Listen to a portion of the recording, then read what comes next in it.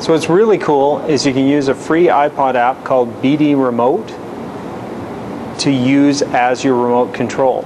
So to do it, you have to have the software on your iPod, get it from the App Store. It's called BD Remote, and you click on this BD Remote device registration. So you can see the app right there, BD Remote.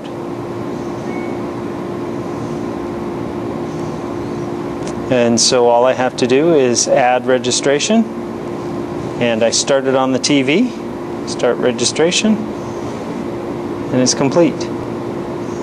And now I can just use it as a remote, and it's gesture based, so I can slide my finger and it goes back and forth. So in the simple remote mode, you've got gestures to move in any direction, just tap to hit enter. You've got options for the full remote, which gives you all the keys. If you move to the various panels, you get the full keyboard for text entry. And you've also got the extra buttons, eject and the colored BD buttons, full numeric keypad, and then a button non-gesture based interface. You can get the disk info, so that Grace Note information comes right up here on your iPod, which is very cool, and the settings. That's where you register everything.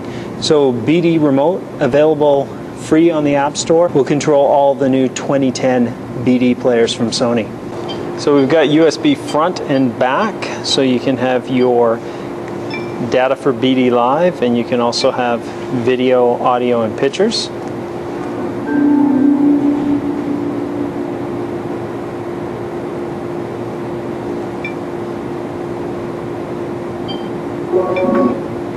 So that's video, and we can move back to music.